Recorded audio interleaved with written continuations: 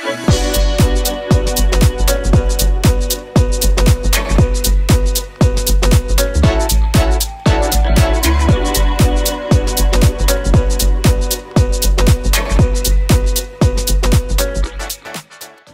very, very warm welcome to everybody in the room, and thank you very much for joining us this morning for our spring season of Banking on the Future. We're really delighted that you're here. For many of you, it's your financial year ends, busy times, and we just really appreciate your time. For those of you who don't know me, my name's Deverell-Smith, and I'm going to do my best to facilitate this morning, but I'm very much hopeful that you're going to make my job easy by asking our great panel here lots of questions. So we have roaming mics. Please put your hand up. I'll do my best to spot you and bring a microphone in your direction. So I'll do my very best to get through as many questions as I can. Lots here, hopefully lots up there in the audience, and we'll finish promptly at 9:30. If I could ask for your phones to be on silent, that would be really, really cool. If there's a fire alarm, leave the building, please. There is no drill as far as we're aware. So very quickly, what we're going to do is introduce our panel today, and we'll go from your left, my right, over at the far end. Andy. Morning everyone, my name's Andy Kean. I'm Chief Revenue Officer at Fuse. That's Fuse with a 3 instead of an S, in case you didn't know. We are a software platform. We help developers and investors, both debt and equity, to manage risk, cost and programme across their development portfolios in one single platform. It's one single version of the truth, if you like. We are sector agnostic, we're geography agnostic. We've got around 1,000 projects on the platform today in various locations, and we are helping our clients eliminate the inefficiencies of how they track and manage their data and report on that data. Thank you. Morning everyone. Is that working? Should I shout? Hi. Morning. My name is Lucinda. I'm the UK Managing Director for the Instant Group. The Instant Group, our proposition is rethinking workspace, and we do that by advocating flexibility and agility in workspace. We support occupiers of workspace, understanding and navigating through the complexity of the world of service and managed offices, and we also support landlords, operators and other workspace owners in how to get into flex, to grow the flex industry. Can anyone hear me? Yes, good morning everybody on this lovely Wednesday morning. My name's Simon Gammon. My history is I started a business called Knight Frank Finance, which now forms the financial services part of the Knight Frank Group. So my area of expertise is mainly mortgages, but a little bit of property in there from what I can glean from my colleagues. Thank you. Good morning everyone, my name is Sowgol Zarinchang. I'm the Managing Director of Way of Life. I've been in a living sector, I should call it, for about 20 years. So I worked for Housing Association, student accommodation, worked for JLL, and now I'm heading up the Way of Life management platform, which is the build to rent platform. So I work with Long Harbour, so they're a private equity firm, so we manage their assets, but we recently opened up our service as a third-party management to others, and basically we do anything from design, product, consultancy, all the way to end-to-end management of the asset and placemaking. Brilliant, thank you very much. So again, please, audience, you know the drill. Any questions, shoot your hand up. The questions that have come from the audience, I'm going to amalgamate two. Charlie from OB Private and Tim Sanders from Aboda Student both asked a very similar question, which was around banks failing over the past month. Now that has given plenty of us jitters. Simon, maybe I can bring you in as a guy whose company talks to banks all day, every day. Sure. What can you add to that? I think my only other observation from talking to the lenders and listening to what Rob said, I mean, the key word for me was confidence. And actually, if you look at what happened at Credit Suisse, they had a series over a number of years of knocks to everyone's confidence in that institution. And then when it really got quite difficult for them in the last month or two, that confidence completely disappeared. They didn't actually have a fundamental capital issue. They were quite well capitalised, but it was the lack of confidence And it was fascinating to see how fast that confidence fell away and the amount of people who wanted to take their money out. And that's really what was the nail in the coffin for them. But generally, I would agree, lenders are very positive overall. The big lenders are moving their mortgage pricing around a lot at the moment. Despite the inflation figures we're seeing and where swap rates have been moving around a little bit, we're definitely seeing some reduction in mortgage rates, and we expect to see that continue over the course of this year. Not dramatically, I'm afraid this is the new normal where we find ourselves. Mortgage rates have now sort of settled around 4%, 4 to 5%. We might see them come down a little bit more than that, but we're not, I'm afraid, going back to the 1 or 2% that so many of us have got used to. Brilliant, thank you. We've all, you guys, all leading businesses, have been navigating some choppy waters with the trustonomics, inflation, very sadly wars overseas, all impacting our day-to-day decisions. So what we'd like to do is ask all of you, if that's okay, as business leaders, how have you managed to balance the decision between profits and people, i.e. retaining your staff with the pressures of hiring, of living costs, funding pay rises under the pressures potentially of challenges on your income and top line of your P&Ls. Could you talk us through the decisions you made and or the decisions you plan to make? For me, was pathway is muddy, unclear, and there will be forever changing direction. So I need to be a bit more optimistic around that based on what Rob and Simon mentioned. So for us, I think because we are in residential market, it's been quite strong, and I think it's been, the strongest that I've ever seen because of the demand and supply. There is not a lot coming through the door. There are people who cannot afford to buy or they wish not to buy, and therefore the rental market is quite strong. So we have seen a significant growth in terms of a rental, which actually helping us with some of the challenges around the operation, which, if you look at the operational challenges for us, it's been utility, insurance, attracting talents, cost of living, all of that, but we're trying to offset as much as we can with the rental growth and making sure that our procurement exercise is really, looked at, and we just try to make savings where we can. So I think for us at the moment, the rental product is the destination for lots of people. If you look at what's happening in the market, based on some of the stats that I've seen, is about 22 applications for one property. So that is significant. And that shows that there are lots of people are actually securing their property without even seeing it. And I've seen it, that people are just putting their holding deposit because they're scared they're not going to have anywhere to live. So that is significant. And the other thing that we're seeing is that normally people will look at the area that they're comfortable with, but now we're seeing 2 out of 5 applicants are happy to look anywhere else, which shows that there is a huge pressure in terms of people securing. So for us, rental is good, but I think that we also need to think about the affordability of the people and what's going to happen in the future, because not everyone will be able to afford 15 to up to 20-25% rental increase. I'm sure. Lucinda? So there's a number of, in our industry, in commercial real estate, I think they're probably, the macroeconomic picture is one of 3 things that have really hit our industry. From a personal perspective, at the Instant Group, we advocate agility and flexibility in workspace. So when it comes to people, we would say if your top 3 costs in your business are probably IT, people and real estate, traditionally organisations, when they've had to cut costs, have turned to people, which in many industries is probably, if they're your knowledge base and they're your relationship base, probably quite a sad state of affairs. And we would advocate that being able to flex your real estate would make more sense than flexing your people. So that's obviously what we've done as a business to navigate. We flex our real estate up and down with the growth and the challenges that we face over the last few years, retaining our people wherever possible. At a broader picture, I think, that the interest rates is interesting.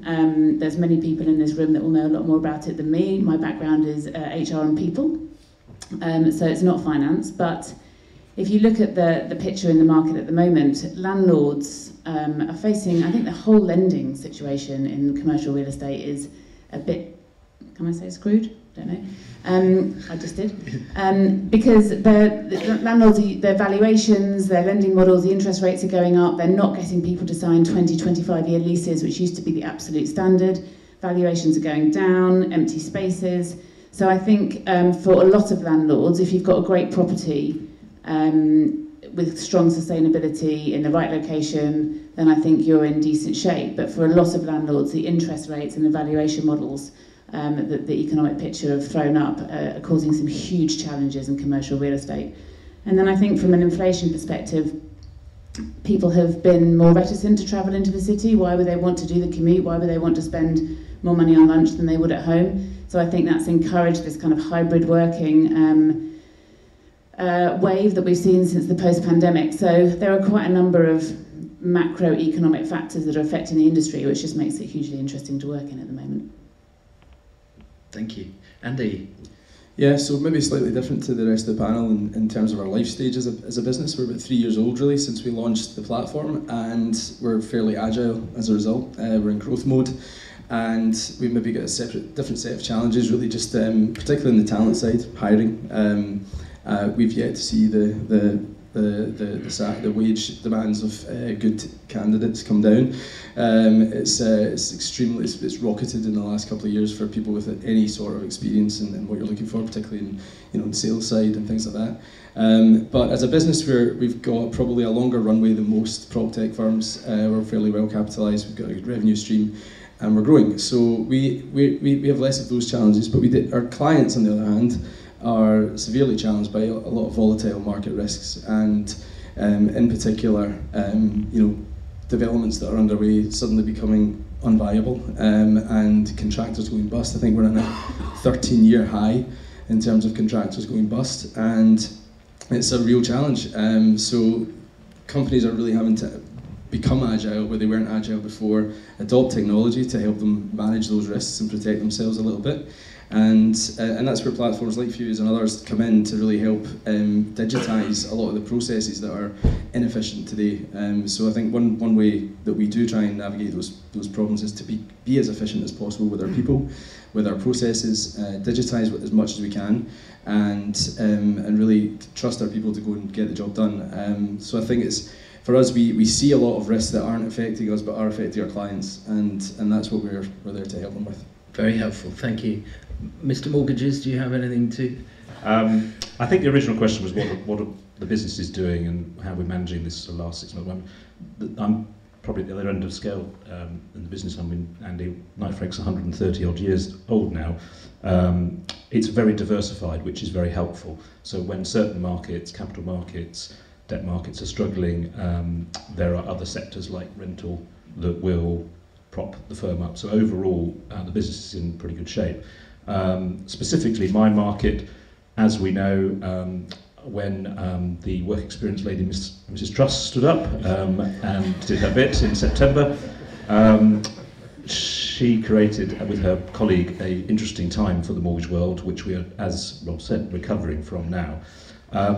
What I found specifically in my business was that the activity from people wanting to know what was going on in mortgages went up significantly. We were talking to more people than we'd ever spoken to before, but no one wanted a mortgage post-September. So from a revenue point of view, my challenge has been managing that decline in revenue and what we think just going to be a short-term decline, and we're already seeing it start to pick up, and maintain the team that we have.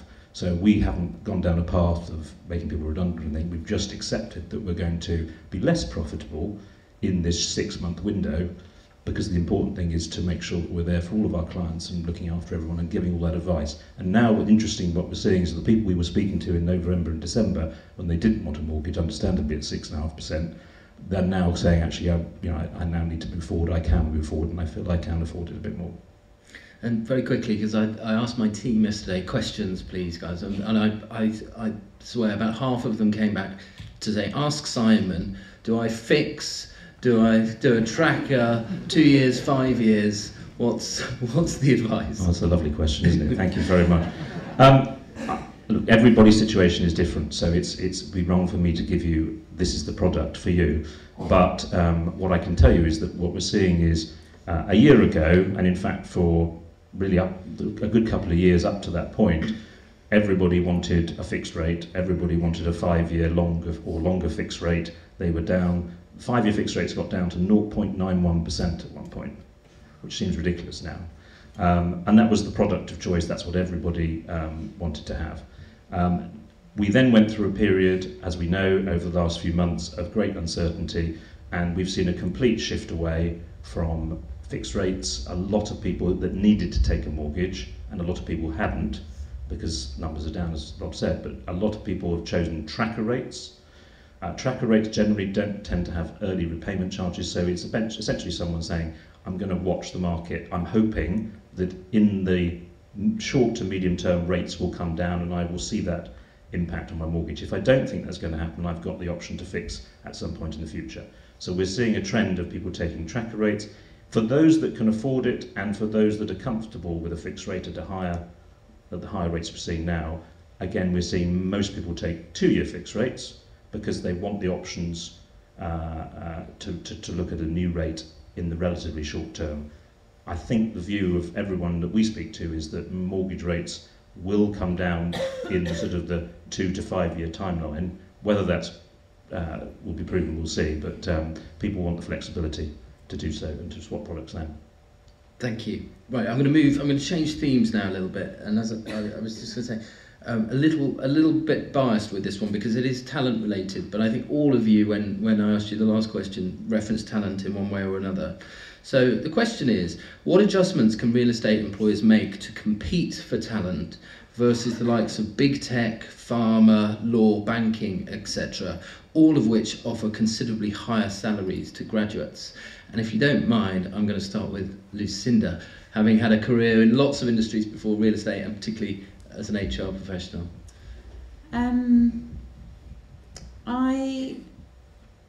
It's difficult to say really what real estate should look at. I mean, as 25 years in HR and the last 18 months in a commercial role, you've got to play to your strengths. So you have to look at the strengths of the industry, strengths of your own business. And I don't think there's one kind of answer that you can give. I think you've just got to look at the whole employee value proposition. What is it you're trying to build about your culture? What is it that you're trying to do with employee engagement? How do you drive productivity? How do you provide career development, in-role learning, well-being support? There'll be different things that are important to your people, and making sure that you're creating a culture and creating a value proposition that attracts the talent that you want is absolutely critical, and being very purposeful about that and being very clear about what that proposition is. I think I should talk to you all, not Andrew. So for me, I don't think there's anything specific about real estate in particular.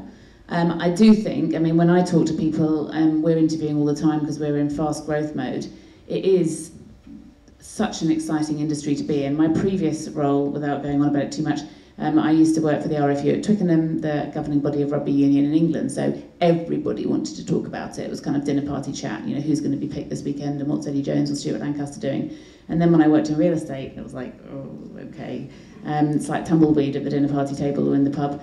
And now everyone's talking about it, whether it be the resi side of it, whether it be the commercial real estate side, there is so much change going on. The first question people ask, are you in the office? How many days are you in the office?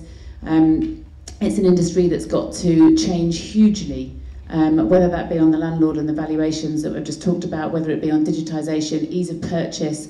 There is so much change in this industry that's going to happen over the course of the next 5 or 10 years that I think that's probably, if you get your EVP right, and then that for me is the most exciting thing in the industry. That's the reason I would work in real estate at the moment. And for those in the room who don't know what EVP means? Employee value proposition, sorry. Don't forget it. So cool. And Andy, I'm going to come to you.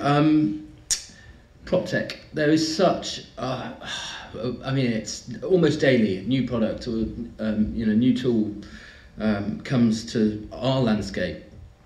So with the sort of plethora of solutions in the market, what advice would you give our audience when it comes to making business decisions in terms of investment? Because there's just so much. There is a lot, and I'm yet to find one product that does everything a typical client will need. So, but many clients believe that they'll wait and find that product. I think it really comes down to, there are a plethora of options available, and there are some brilliant ideas, brilliant products, and unfortunately a lot of them have very limited runways, and it doesn't fit well with the typical investor.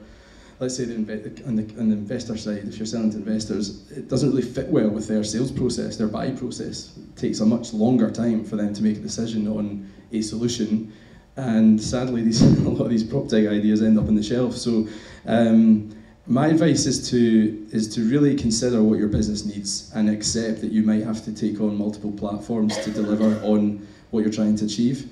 There isn't a product out there that will do everything for you. Many bigger funds and investors have tried to build their own and ultimately failed. It cost them a lot of money, a lot more money than they would have spent adopting various other platforms. So you've got to look at what's going to provide you efficiency. Technology in its essence is going to speed up processes and make you more efficient and more sure about what you're doing. So you've got to find solutions that fit with what you're trying to achieve as a business. And certainly what we see, if I could be general about how we add value to customers, it's really on the efficiency piece.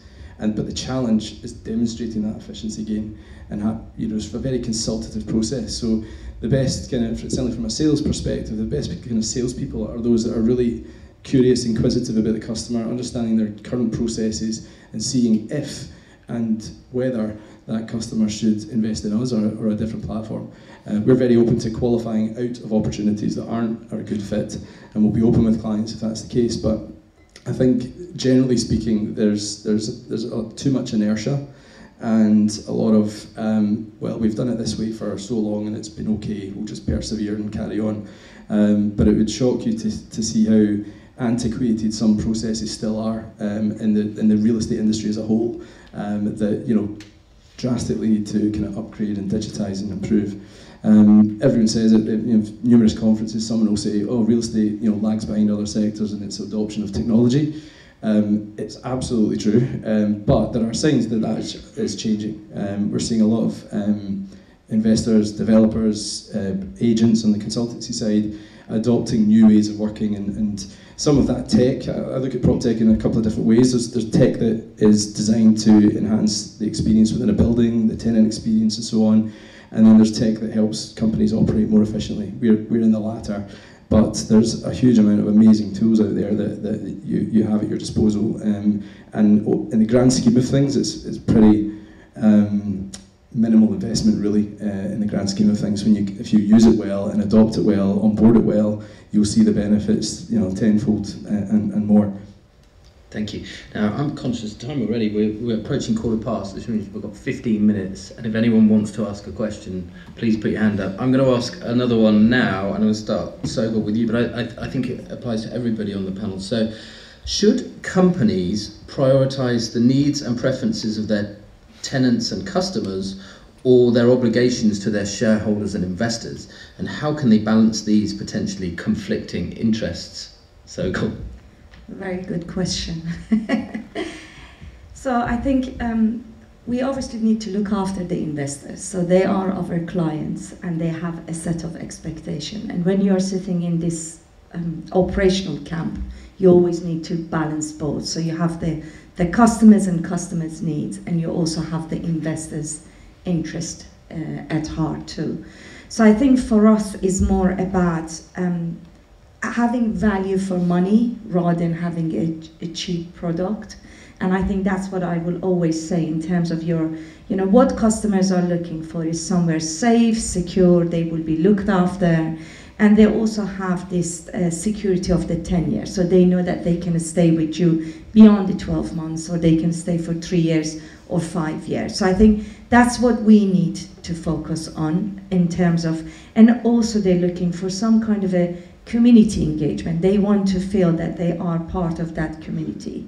And I know lots of us are building, and we just have a tick box in front of us to say, yes, gym, put it in, amenity space, put it in, and I think we just need to walk away from that. And everyone's got these assumptions that everyone will be 25 to 35 years old. And what I'm seeing is that that is definitely shifting. So I'm seeing retiree, divorcee, families living in other buildings, and they have a different needs.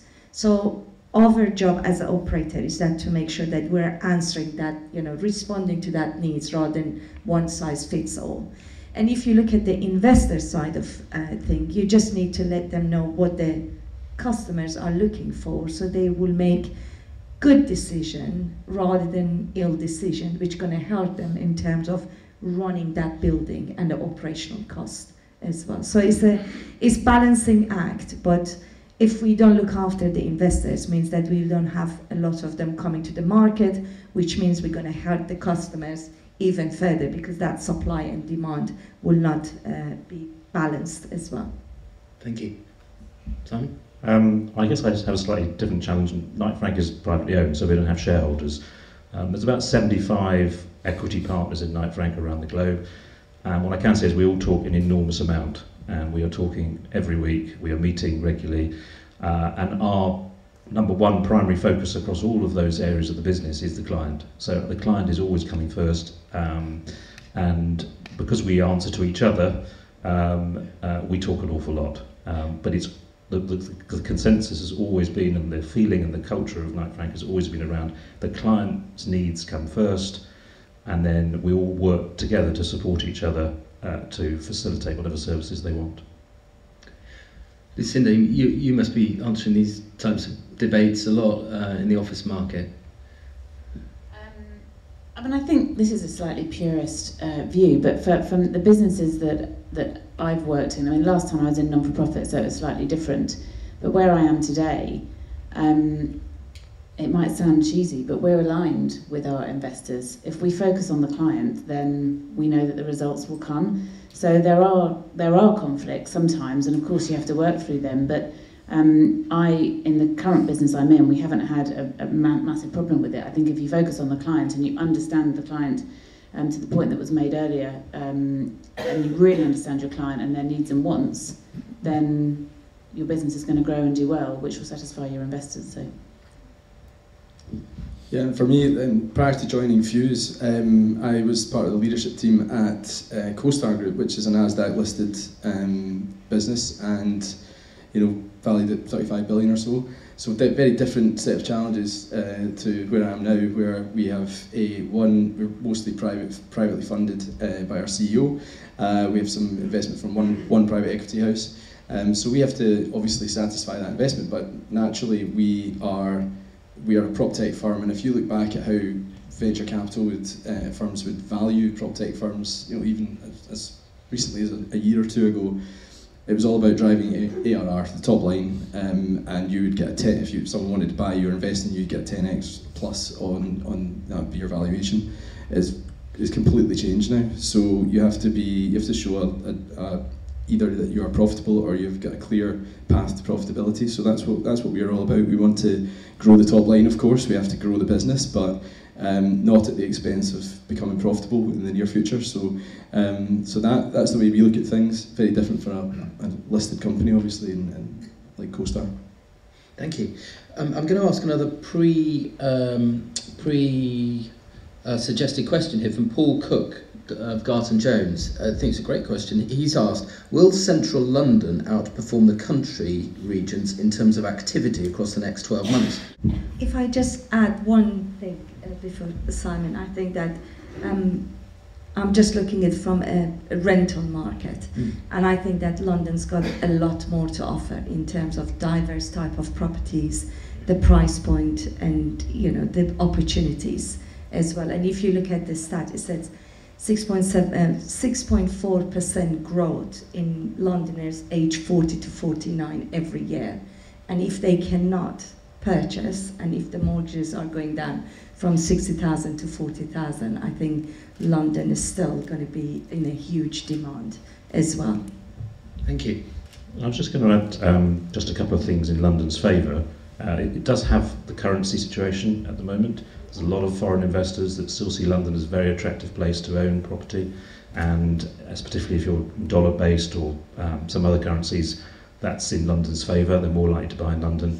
And obviously over the last few years we've not really seen London grow in house prices particularly. They're still below where they were in 2015 generally. So whereas if you look at the country, particularly in certain sectors, the southwest for example, the flight to the country we saw through COVID, house prices grew enormously there. So I'm quite pro-London, but I accept your concerns. And just to give a different lens, on the side of the regions, being a Londoner though, we are seeing, so you look at commercial real estate, the demand is higher in the regions than it is in London. People who want to work near home or who are at home versus coming into London every day. So I think London has got a challenge. If you're in a retail business and you're a pretty low margin business and you had footfall 5 out of 7 days a week, and now that's gone to Tuesday, Wednesday, Thursdays, and you've got footfall 3 out of 7 days a week, you're starting to see big challenges there. The demand for workspace, flexible workspace, service office space in the regions is higher. And I think there is a sustainability element of that too. Why would you, if you could walk or you could cycle locally, and if you look at going back to talent and what talent care about and your proposition to talent joining your business, they care about the planet and they care about sustainability. And getting on an hour-and-a-half train journey every day makes less sense, or getting in the car makes less sense than going to a space nearer home. So I think, I do think there'll be a strong resurgence in London, and we are seeing demand in certain areas of London go up, but certainly the regions are outperforming at the moment.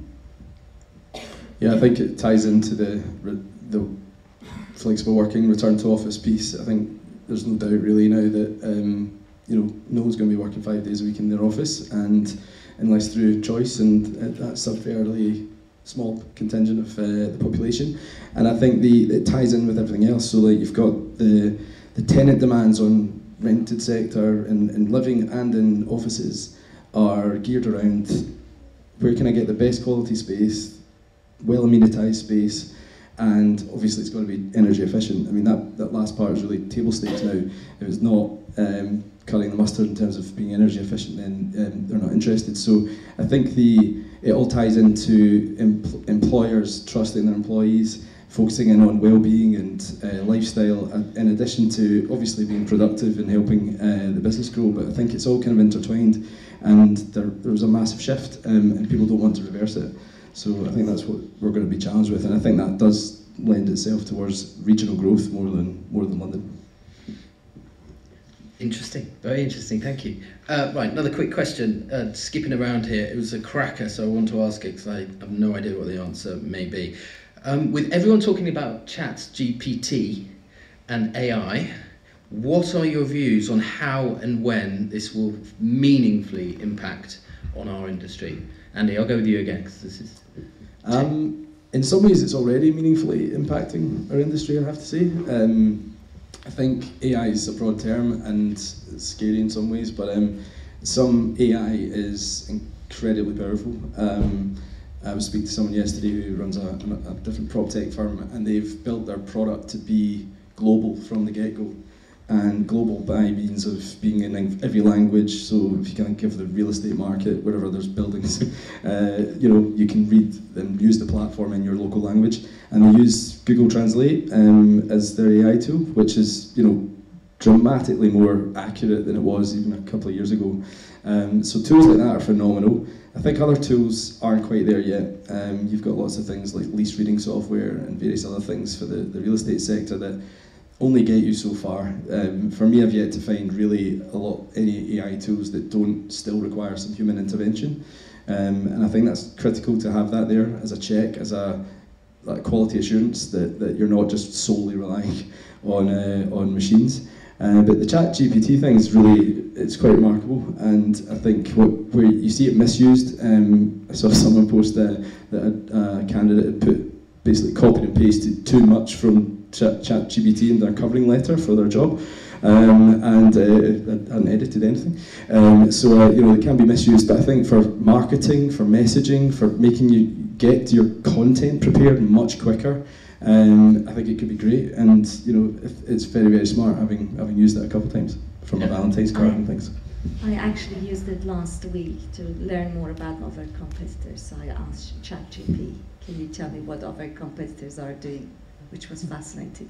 Yeah, it's quite scary. Lucinda, you're on a huge digitalisation journey, I believe. AI and how you leverage it. Well, not my specialist subject. But we are on a huge digitisation journey, and it speaks to the challenge I was talking about earlier about the ease of procurement of real estate. It is difficult. If you speak to people outside of the industry and they wanted to get, I don't know, 30 desks on Regent Street, they'd probably Google 30 desks on Regent Street. They might have heard of WeWork, they might have heard of Regis, they may have heard of one or two landlords, but there really is no destination that you trust that you can go to see the whole market. And a lot of organisations are trying to do a sort of book and pay, and that would either be you as an individual, self-employed, or through your corporation, through the organisation that you work for, and a white-labelled platform. But what we're trying to do is not only have a book and pay capability where you can say, right, I'm on Regent Street, I've got a meeting in the city later on, I need 2 hours, set down space, book and pay, round the corner, off I go. But that should start to get to know you, like other platforms that you use would, and what you like, and the amenities that you like, and other people that you know in the local area that you may or may not want to see. And it starts to get to know you, and it starts to pull to the top of the list the things that you will like. So it's not quite answering the question, but that's the sort of journey we're going on. We're trying to make it much smarter so that when you buy workspace as an individual, as a corporate, whether it's a meeting room for 1 hour or a huge portfolio, that you're making smarter decisions about what you're buying based on the criteria and the data that are important to you, and how the technology can help us get better and better at that is something that we're focusing a lot on. Thank you. Guys, I think we're running out of time, 2 minutes left, but there's one more question that I really want to ask. I was prepping again this morning and I thought, I want to know the answer to this one. So forgive me, it's a money-related question from Cash, who's Director of Cash Ventures. And the question is this, probably for you, Simon, firstly, but do you see cryptocurrency taking over the future as the primary method to be widely used globally, brackets, in residential property transactions? Well, thank you for that. I'm going to speak on the residential sector for a second. I think there's a very small percentage of people, I would suggest, in this room that really understand cryptocurrency. And when it comes to your main home, the biggest financial asset most people will ever have, and their mortgage, their biggest financial commitment they'll ever have, they're unlikely to go into it using a currency or a product that they just don't understand. So I'm not saying that cryptocurrency doesn't have its place. I put my hands up and say that I struggle to understand it all, and I certainly wouldn't be taking a mortgage in one. So that would be my view. Thank you. Big topic now. I'm under pressure to ask the one question here. There's a lady on the front row, but as you're on the front row, you can rugby tackle, particularly Lucinda, who's a rugby fan. Laura, do we have a microphone? We'll have to be really quick, but thank you. I'm Ika Techa of Amro Partners. I'm also chair of the UK PropTech Association. So my question is about the labour force. I mean, it's been a very interesting panel discussion. If I could get some soundings on productivity rather than headline wage inflation, that would be great. And I also want to ask about what the panel thinks about how productivity is changing with the remote working culture. Has it improved? Has it just been level, or has it actually turned into a 4-day week? We need to be super quick, guys. Great questions. Thank you. Yeah. So very quickly, from a PropTech point of view, where we mostly hire software developers and salespeople, productivity is typically quite easy to measure with various metrics that we would naturally use. So you can kind of measure things that way. When you're a fledgling company, you need to build a culture. So we're quite insistent that you come into the office 3 to 4 days a week, so that we can start building that culture together and actually have an identity. So we are around each other much more than others. I know others that come in once a month, which I think would be very challenging. Anybody else? I think from my side, we were very much a 5 days a week in the office business pre-COVID. Now we are not. Now we're very flexible. I think this probably won't surprise you, but what we're seeing is some people who absolutely want to be in the office 5 days a week, need that social engagement, don't want to be at home. The majority of the room loving it and wanting to have that flexibility, and they're definitely no less productive. And there's probably 10% of the team that need need more encouragement to work. And they're the ones we say come into the office.